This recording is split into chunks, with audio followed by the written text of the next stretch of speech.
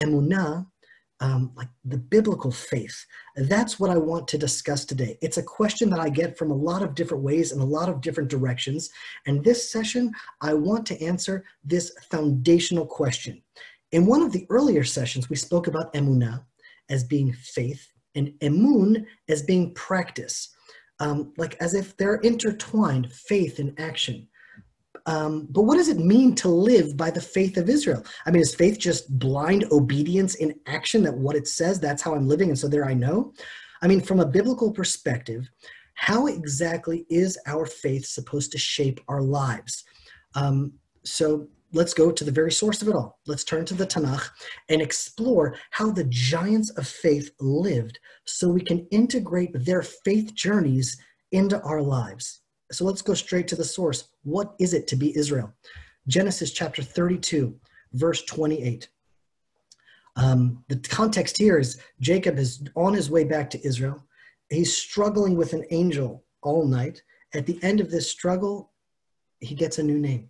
He gets a new name from Jacob. His name is transformed into Israel. And here we have a key of what it is to be Israel. What is that? What does that word mean?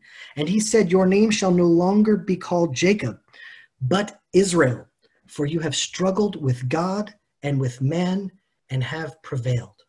So what is it to be Israel? To be Israel is to embrace the struggle and prevail. What is it mean to be a part of the destiny of Israel? What does it mean to be a part of this fellowship of the land of Israel? At Ben Gurion Airport, there used to be a big sign that said, welcome to Israel. It should have said, welcome to Israel. Welcome to the struggle. From the get-go, Abraham follows his first command to make Aliyah, to go to Israel. He gets to the land, and the first thing he encounters is a famine. That is one of the most amazing stories in the Bible. Abraham, he's teaching us all how to walk with God. He's teaching us all how to live by faith, loyal to his calling, obedient to God. He leaves his home, leaves his father's house, gets to Israel, blessed.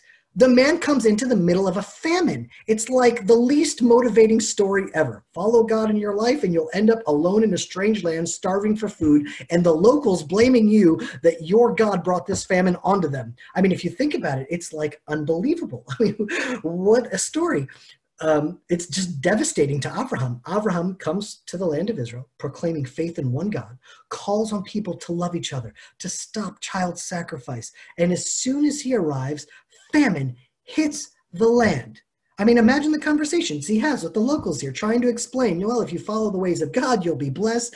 And the locals are like, just since you came here and started this nonsense about one God and love and compassion, I mean, you brought a famine. You've upset all of our other gods that don't exist. What are we going to do with that? And he has to like, well, what does he say? It's like from the get-go, Abraham is like in a struggle. From the get-go, there's no like easy way here. To be Israel is to be in some sort of struggle. That's what it seems like the Torah is teaching us. Now, think about what it took for the Jewish people to return to the land of Israel and make it into the country that it is today. The struggles and the accomplishments of modern Israel are awe-inspiring. There is no other way to describe them. To be Israel is to struggle with man, to struggle with God, and to prevail.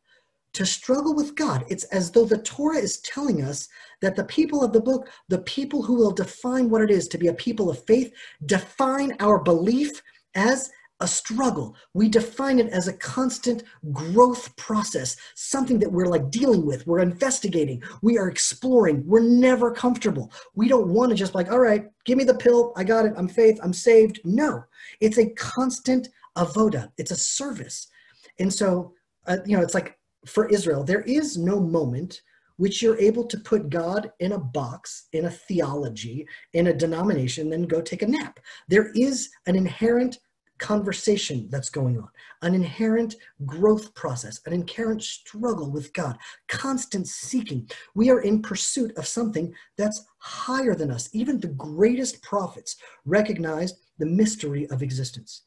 If God was a mystery to the prophets, do we really expect to categorize a God in our declarations of faith and comfortably put the inexplicable into a box or a mathematical equation? It's like, not only that, we don't ever hear what Abraham believed about God. We know a lot about how they lived. In fact, we know that their faith and understanding of God was definitionally incomplete. Like, no one tries to paint Abraham as the know-it-all understander of God that had perfect faith in all of God's aspects. We actually know that Abraham did not know God the way that Moses knew God. God tells Moses that he never revealed his name to the patriarchs as he's revealing himself now to this generation in Egypt. The Torah makes it so clear that Abraham, Isaac, and Jacob didn't even know God's name. Look at Exodus chapter 6, verse 3. This is God explaining to Moses where he's at. I appeared to Abraham, Isaac, and Jacob as El Shaddai, but my name, Hashem, I was not known to them. I did not let them know that part of the name. What does that mean?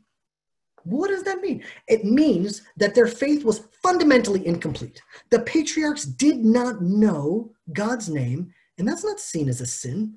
That was just the reality of where they were in their evolution, in their faith journey. And in some ways, the entire Torah is a map of all of our faith journeys. There are aspects of God that we don't understand at the very beginnings, and there are aspects of God that we continue to grow and learn throughout our lives. It's okay that it's incomplete. Their relationship with God was in development. Their understanding of God and his ways was incomplete. God's name reveals aspects of how he relates to the world.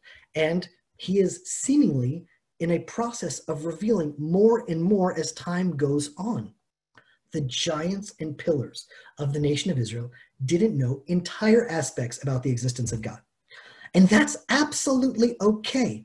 Not only is that okay, that is direction for us, that we should never feel the need or the arrogance to think like, I got it. I figured it out. God is like this. There we go. There's my faith. I can just put that on the shelf now and I'm good to go. It's like, although we want to know what we believe, we want to label it, we want to control it, the Torah here is guiding us that we are in a constant movement of revelation. Some people seek out religion as a quick fix. I'm sorry. That's just not going to fly.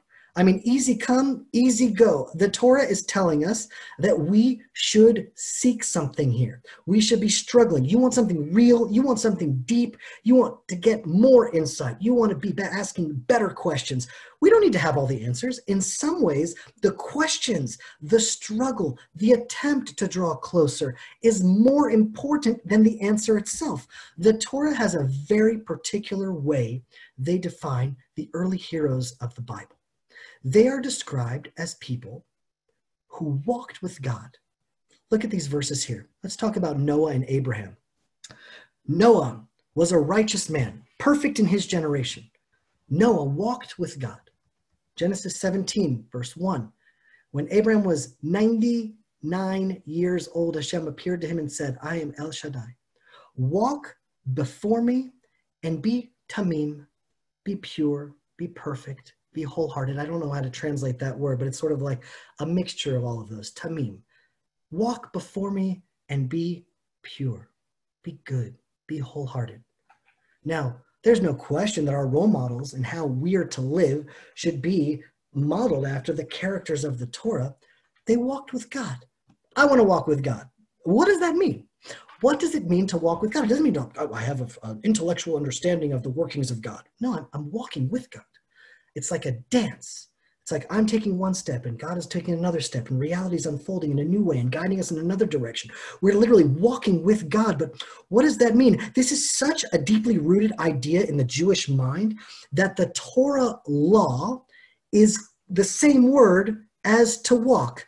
I mean, halacha, which means the Torah law, is the same word as halach, which means to walk. I mean, there's a whole bunch of words for the law in Hebrew. Mishpat, chok, din.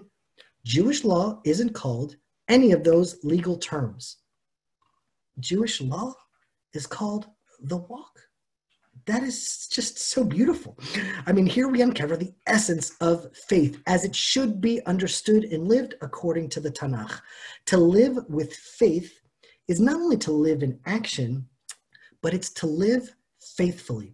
In the last sessions, we talked a little bit about this. Let's just do a little quick review.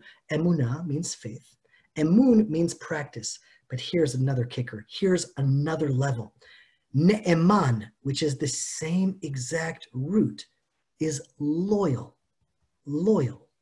So we have faith, we have action, we have practice, and then we have loyalty. Biblical faith directs us towards a living relationship with God. That's the essence of covenant. In relationships, there are moments of intimacy, there's moments of distance, highs, lows. Relationship is real, it's dynamic, but to walk with God, to be wholehearted, is to be loyal. In our encounter with God, we touch the ultimate good. We align ourselves with that vision in that direction, and then the walk begins, one step at a time. We don't have all the answers. There's so much unknown, so much mystery, but we're always given enough to take the next step. I mean, I want you to look at this word Israel for just a moment. Now, the Torah tells us that Israel is kisarita because you struggled. Inside the word Israel is struggle. But the word itself, Israel, is made up of two words. One is Yud Shin Resh, which is Yashar, which means straight. And then you have El, which means God. So think about what that's saying to us. What is it to live by the faith of Israel? It is to put God up in front of our vision. And then straight, we have a path. We have our eyes set on the kingdom of God, our highest ideals, our values that will never be corrupted. We will never, ever, just to live out our life with laser-like focus, straight ahead. The default of this world is struggle.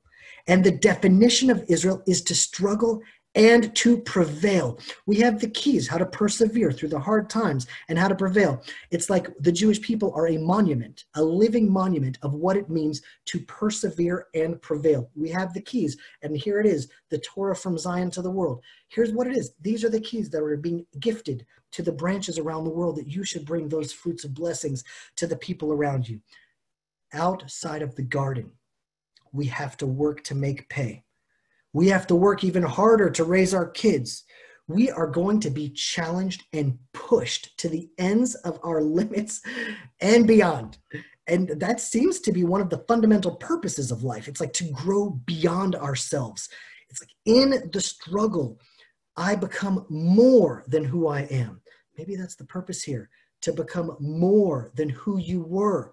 That's why Israel is called to embrace the struggle, to embody the struggle. When you prevail, you emerge triumphant. You emerge greater and stronger. A life of emunah is not something that you can just casually say, I believe. I don't know where that came from. That idea might as well be from the devil himself. I mean, people just give just enough truth to then take it in and then see how silly that is. I mean, it's just not going to last. Biblical faith, you contend with the world. You struggle with the world. You struggle towards God. You struggle with yourself. And in the struggle, you discover your strength. You discover your character, your inner value. You discover yourself. The challenges of life are going to hit us, and there is nothing we can do about that. But in confronting the suffering of life, you can do something honorable, admirable, noble, worthy, glorious, powerful, helpful, upright, right there. That's the light of Israel.